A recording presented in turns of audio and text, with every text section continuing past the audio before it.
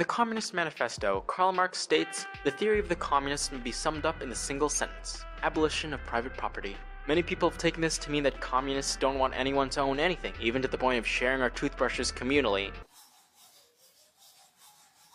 Hey, it's my turn. Oh, okay, here you go. Open wide. Or. But anyway, if you actually read the manifesto, literally 1 second earlier from that quote, Marx says himself, "The distinguishing feature of communism is not the abolition of property generally, but the abolition of bourgeois property." How communists use private property in this context is different from the common definition. Communists don't want to take away your toothbrush or things that you possess. Those are personal property. Private property are things used to make more money and give power to those that own them, like a factory, banks, offices, and infrastructure. The abolition of private property means taking those things from private hands and putting them into the hands of the community. To sum it up, communists don't want to take away your personal property, just the private property of the ruling class.